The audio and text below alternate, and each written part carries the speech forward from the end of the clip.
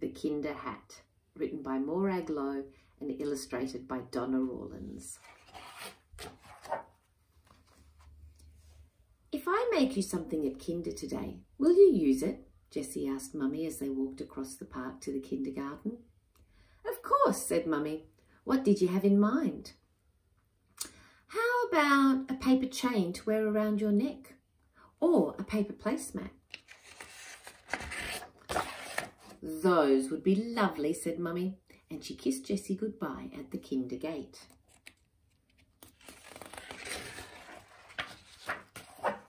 When activities time came round, Jessie got lots of coloured paper, some paste and a pair of scissors, and put them on the table.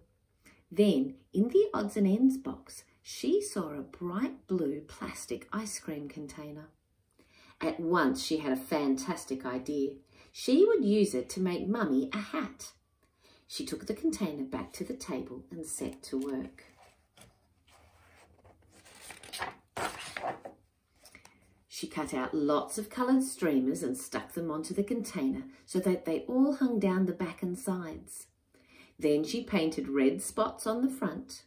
Miss Davis, the Kinder teacher, helped her to make a big red paper bow to glue on the top, and the hat was finished.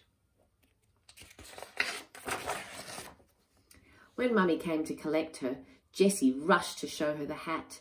It's a beautiful hat, Jessie, said Mummy.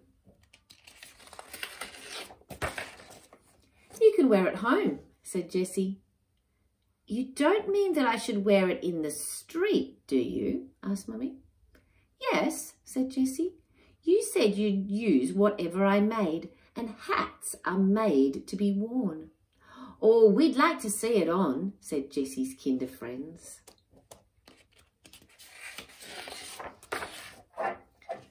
So Mummy tried the hat on. All the children thought it looked very handsome.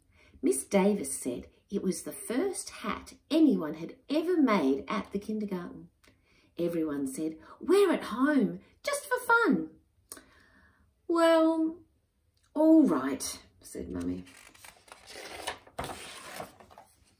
Mummy and Jessie set off across the park.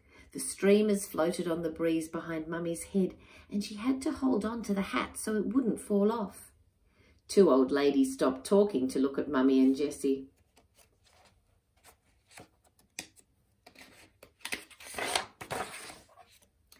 Men weeding the flower beds turned round to stare. Children at the primary school hung over the fence and pointed. A boy riding his bike home to lunch was so busy looking at Mummy's hat that he banged into a pole and fell off. The postman had to help him up.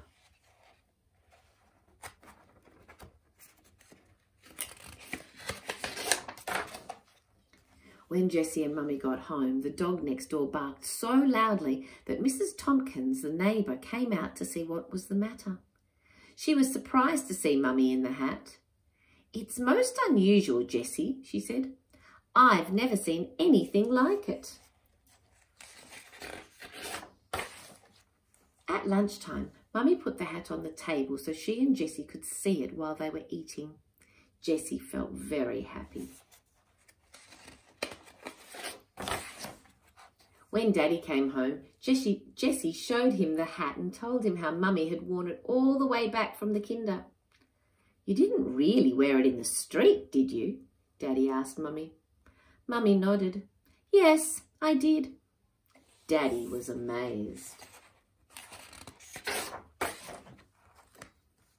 Would you like to try on the hat? Jessie asked Daddy. Well, perhaps just once, said Daddy. He stood in front of the mirror to see how he looked, but the hat didn't suit him like it did Mummy.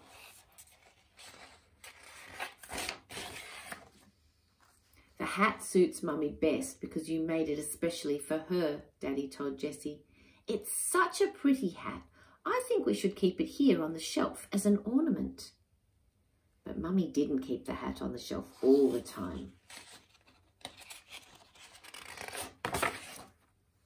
She sometimes put it on when she was washing the dishes or peeling the vegetables or having a cup of coffee. It was such a pretty hat, and hats are made to be worn.